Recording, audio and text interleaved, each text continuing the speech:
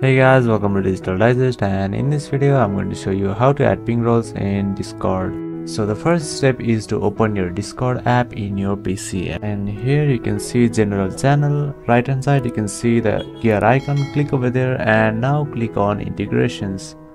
So after you have done that, click on view webhooks, and here you can see the new webhook option. Click over here and now click on this new webhook and click on copy URL. So now open your browser and search for DiscoHook, and now create a new tab and search for dino.gg. So after that, go to your Discord and open the server settings. So once you have opened your server settings, click on roles, and now you have to create 3 new roles. So now create a new role and name the first one the important ring, and the second one the alert ping, and the third one new request ping. So then you need to head back to your web browser and now paste the web URL that you have copied earlier. So now here click on content and type everyone, and now click on add embed and click on body, and here you have to add your title and you can give the description as well. Now you can just add emojis as well, and now you can give it your color.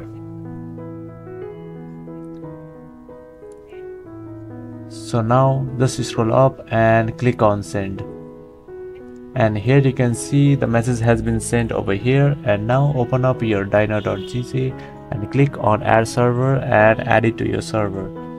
So after you have added to your server, it's going to open up and look something like this. Now all you have to do is go to modules and here search for reaction roles, and now click on settings, and first thing you want to do is add new title, and now select channel and select general channel, and now click on existing message and open up the Discord, and then right click on this message and click on copy message link. Head back to the website and you have to paste your message link over here.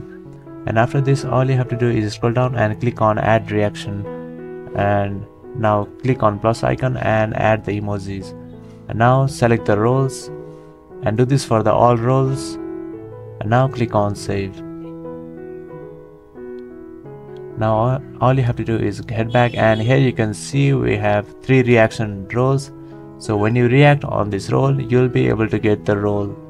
So that is how you'll be able to add ping roles to your Discord. Thank you for watching this video, and I will see you on the next one. Also don't forget to subscribe to our channel for more videos like this.